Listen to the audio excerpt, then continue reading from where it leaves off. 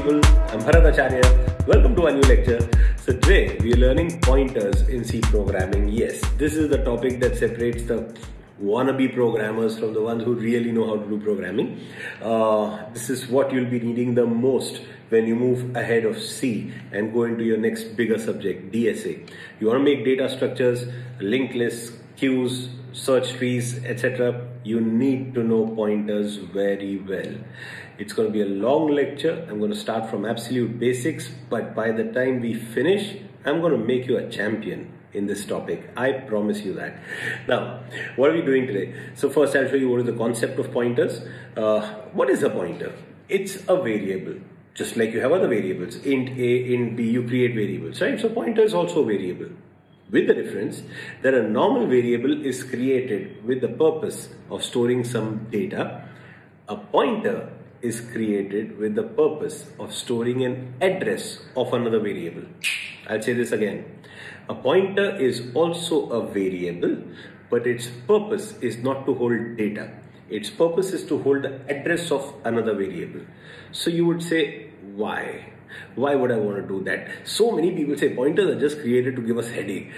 Till before pointers, C was so easy. So there are two types of programmers in C, those who know pointers and those who don't. As simple as that. This is where, like I said, you separate the ordinary crowd from the cream. Anyway, pointers have massive use. Like I just said, with a pointer, you can access a variable through its address. So what do you gain from that? Moving the address up and down, you can access the data around that variable. Why would you want to do that? Keep one thing in mind. No data is stored alone as a singular data in the memory. This never happens in the real world. Yes, it happens in your programs when you add two numbers. You will define A and B and think that, yeah, this is how all the programming in the world is done. No, it's not. In real world, data is not 1 byte or 2 byte. Data is kilobytes, megabytes, gigabytes, etc. Tell me, do you agree with me? I'll prove it to you. An image, a video, those Instagram reels that you see, or those YouTube videos that you watch, or songs that you listen, they're not 1 or 2 bytes. They're all kilobyte, megabyte, gigabytes. Do you understand that? Which means when you look at programming from a real life perspective, from a programmer's point of view, you're never really accessing one data. You're always accessing a series of data. And when you want to access a series of data, this friend of yours called a pointer is most useful, because what a pointer does is it gives you the access, the key to that location where your data is stored. And thereafter, moving the pointer up, down, sequentially, randomly, intermittently with gaps of 2, 3, 4, 6, etc. you can access any part of your file, of your data. Are you clear? So when you want to move away from just add two numbers and doing basic college level programming to calling yourself a person who can do real life industrial programming, you need to know pointers very well, because this is what you'll be using the most. There will be a point of time after which this pointers will be your natural way of writing programming, will be your first choice even for doing programs which could have been done without pointers. You'll get so used to them that eventually this is how you'll be writing all your code. Anyway, those who learned microprocessors from me or microcontrollers from me, we've done so many programs when we access a series of locations. Yeah, indirect addressing mode. Pointers are what? HL parent M in 8085, R0R1 in 8051, DX register in 8086, etc. These are all memory pointers. Over there we use them in assembly language. Here we are using in a higher level language. Anyway, so I'll show you how to create a pointer. What's the advantage of pointers? Like I said, you can access various locations. There's one more advantage. Something that is asked always, whether it's interview, whether it's Viva, whether it's gate exam, whether it's anything related to C. This question is something that you find always in the exam. What's the difference between call by value and call by reference? Yes, call by reference is where you use a pointer. So that's another place where pointers are extremely useful when you want to not create extra values of the data. Now, to give you a very simple example, okay, it's much easier to understand. I've seen material on it, I've read material on it. I don't know why people make it so complicated, though it's such an easy concept. Think of it, we all listen to music. Okay, let's connect over there. So we all listen to music. Some of us just like to listen to whatever comes, like on radio. Most of us create our own playlist, right? We have some choice, our favorite artist, our favorite kind of genre, etc. So you create a playlist. Now what happens? You have songs in your computer or in your phone. You create a new playlist. I create a playlist every year. So on my phone, you'll always find B2020, B2021, etc. B for Bharat. So anyway, when you create a playlist, let's say you created a new playlist right now. You decide you want to add only hip-hop songs in it, as an example, whatever genre comes to your mind. So you will go through your phone, you will see all the songs, click add to playlist, etc. So what happens? All these songs come into your playlist and then you can play your playlist. Great. This is where a layman's knowledge ends, that I have added songs to a playlist. This is where a computer programmer starts understanding what's going on. The song has not gone to the playlist. Let's not be stupid over here. What is gone is a pointer to that song. Are you clear? In that playlist, the song is stored where it was stored. The playlist wants your song, but the playlist is telling, don't give me the song, just tell me where it is. When I have to play it, I'll go to that location and play it. Tell me, did you understand this? So that's where that's the difference between call by value and call by reference. If it is call by value, you send your whole data over there. If it's call by reference, you just send a pointer to that data. Are you clear? That's call by reference. And for that, what did I say? What do you send?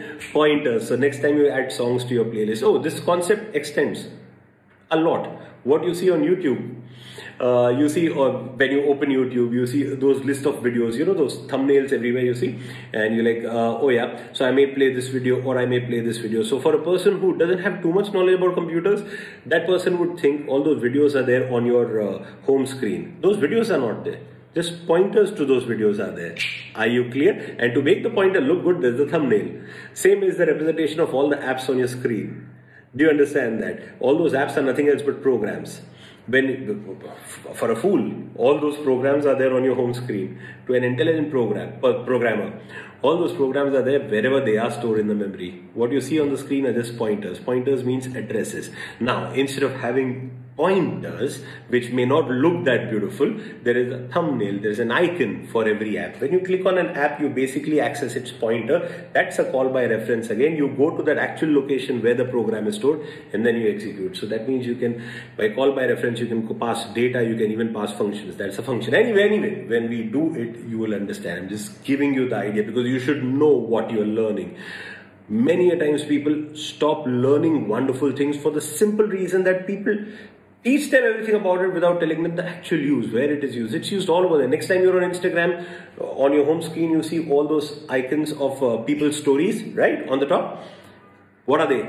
Pointers. Those stories are stored wherever they are stored. They are not on your phone as of now. As you click on them, as you surf through them, they come on your phone. Yes, as a preemptive measure to make it a little more snappy and for a good UI UX experience, a little bit of that data starts coming into your cache, assuming that you may start watching it so that your transition is smooth. But basically all those stories have not come. They are all pointers to that respective data and so on. So everywhere, by now you got the idea. Everything that we do in computers uses pointers. So this is where you peak at your learning of basic C programming and you equip yourself to start learning data structures, the next gradual step in a programmer's journey. Alright, so like I said, pointers are used in arrays, linked lists, data structures, tree and queues, stacks, etc. and so on. Now, I'm going to show you how to declare a pointer, how to use a pointer, what's the difference between writing that star pointer and what's the difference between writing and with a variable and just the name of a pointer, etc. Then, something where, of course, everything that we do will be with a program. And you can't teach theory of programming. Programming is taught by doing programs. Correct? I can't give you a theory lecture about how to swim. Till the time you don't get into the water and do it, or till the time I can't teach you by theory how to drive a car. These are skills. So is programming. It's a skill. So you can only learn it by doing it. So everything that I'm telling you, we'll be actually doing it on code, at the time, on the screen. Okay, I'll be typing out the program, showing you various pros and cons, and then you play with the program. You change a few things and see how it works. Anyway, so I'll show you basic working of a pointer. Then I'll show you what is pointer arithmetic. Super important. Alright? What did I say? A pointer is not used just to access one location. The essence, the concept of a pointer is to access a series of locations. And when you say a series of locations, you may either go forward or you may go backward. You may go 2 steps, 4 steps, 6 steps ahead together, or you may go one by one, similarly backwards. So here comes pointer arithmetic.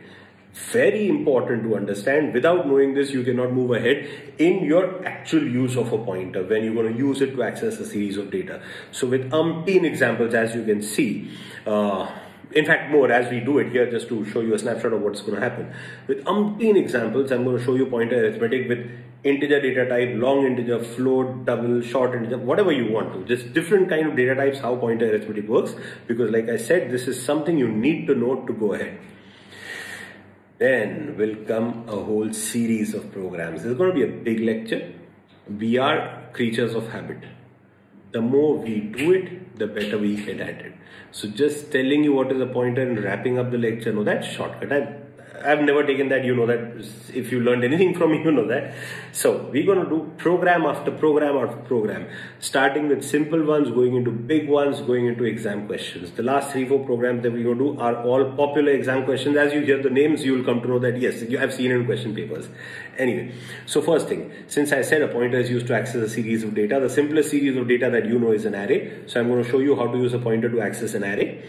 Then I'm going to show you how to use a pointer to access a string. What is a string? A character array. So instead of an integer array, a character array. This is accessing pointers by a string is very popular. It's one of the most important uses of pointers from exam point of view. Are you clear? They'll give you a string, they'll ask you to traverse the string forward, backward, identify the vowels, change the case, lowercase, uppercase, and all of them using pointers. So this is something that it should be so natural to you that you should be able to do it, you know, subconsciously, because a lot of programming of pointers is based on accessing strings. So we are going to spend a lot of time on this. So accessing a string, a predefined string, a user given string, accessing using for loop, accessing using while loop. Then I'm going to input output. So you take the string from the user, output the string from onto the user, back to the user, modify the string, manipulate it.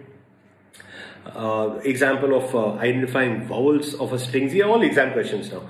Then the same vowel of a string using a function. When you say using a function, what changes over here? You're not doing everything in your main program. You are passing your string to the function which will find the vowels. When I say you passing a string, your string, whatever the string, okay, this is testing with a function, that's a string, it could be any string. Are you really passing the whole string? Come on, are you passing the whole string? No, what are you passing? Pointer to the string. Are you clear? So I'm going to show you not only finding vowels, which we did already, but doing the same thing using a function where I will pass this whole string as a pointer to this function, and the function will accept that pointer. From that pointer will access the string and pick up all the vowels. These are all exam questions. You don't directly learn a big program. You start from the most basic concept. Like I said, we'll first see what is a pointer, how to access the pointer, how to access it for a series of locations, moving into an array, moving into a string, then playing with it. The next one, string reversal. Super popular question. They will ask you type any string. The string will be given by the user at runtime. So here two things come into picture. First, accepting the string from the user, and then reversing it and displaying back on the screen using pointers. The idea is one pointer will point to the beginning of the string, the other pointer will point to the end of the string. You'll exchange the first and the last data. The initial pointer will move ahead, the last pointer will move behind, and this will go on happening till the time the two pointers meet, which means all the data has been exchanged and the strings are reversed without using any temporary string or a third string, just a variable used for exchange. Then we will see what is the difference between call by value and call by reference with an example. This is a typical exam question again. Explain with an example the difference between call by value and call by reference. I could also give you the theory answer, but this theory answer you'll get everywhere in the world because it's one of the most popularly asked questions in C programming. Just Google search or go to ChatGPT and just type difference between call by value, call by reference. You'll see 10, 12 theory answers. All those theory answers point, all those points. you will understand the moment you understand this program. So I'm going to show you the program, the real application of what's the difference between call by value and call by reference. This is the scope of this lecture. Now, this entire lecture and the whole course of C programming is available on my website, bharatacharyaeducation.com. The link is given down below. I teach various subjects. These are all the courses that I've made so far. There are many more subjects that I teach. I will make courses. We are nearing the end of C programming course. So immediately after this, could be a DSA course, could be embedded C. Both of them students are requesting a lot. Whichever one I deem right, I'll make. Right now, I've not even thought about it. Right now, I just want to complete the C programming course. So it's nearly completion. Just one more video after this. Anyway, so the link is given down below. Click on the link. Start learning. Enough of planning, enough of thinking someday I'll learn. The whole world is learning programming. I don't need to tell you. Look around, you open your eyes. An engineer today who doesn't know programming it's so difficult for him or her to move ahead in their career. Some point in time, they will have to start learning. I am a teacher since 22 years. I've come across people from all age groups. I hear stories. Students approach me, sir, I'm 40, I'm 45, I'm 50, and I still 50. Okay, you do it for the sake of a hobby or interest. But below that, 30, 35, 40, 45, that age group is still starting to learn programming, because at some point they realize if they don't know this, they are nowhere in the modern world. You are not only competing with your fellow engineers and the slightly senior ones, you're competing with a whole batch of juniors, which is going to come and hit like a tsunami, because now people are learning programming in school. Not that earlier they didn't. Earlier they did, but it was too casual. It was a vocational subject. Now it is a part of the curriculum, which means they're seriously learning programming in school. So when you graduate, the batch below you will be the ones who are learning programming from much before you are. So when they pass out, they are going to compete, and they'll be so capable that they'll be able to not only get their jobs, but the jobs that is now being allotted to people 2, 3 years, 4, 5 years senior to them. So be prepared for that whole wave, which is now in the making and soon will be out. So equip yourself with this knowledge. You need to learn programming in one language, whether it's C, C++, Java, Python, doesn't matter. One language you got to be confident in. Once you know programming in one language, you know the skill of programming. You know how to handle loops, how to handle conditions, how to handle functions, pass parameters, arrays, and the whole thing. Once you know that, then moving to another language is just about syntax and the IDE and just getting used to the shortcuts. But basically the concept of programming remains the same. The reason why of all languages I started with the C course is because this is the most widely learned. Even today, when you move ahead, subjects like DSA, subjects like computer graphics, operating systems, all their practicals are done in C programming, in their books written on them. So that's why colleges also don't want to change that. So you may start with Python at a lower semester, but you know that at some point in engineering, in your engineering part, in your engineering course, you will require C, because the subjects are doing programming in C language. That is the reason why I suggest students start with C. And of course, if embedded systems is your field of interest, then you need to know C, because most of the times you'll be doing programming in embedded C. Anyway, so hope to see you there. Wish you all the best. Do well. We are going ahead.